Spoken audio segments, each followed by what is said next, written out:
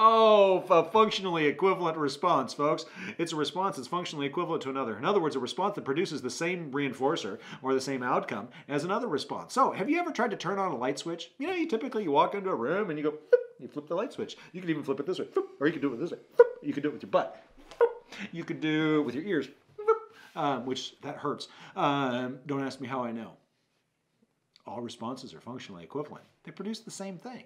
This is why behavior analysis is considered a molar field, not a molecular one, because we don't really give two hoots about individual responses unless we're worried about like topography or something, or there's reason to. All we really care about is the function of a response. What does it get you? And in any behavior that gets you to that function, we can strengthen it.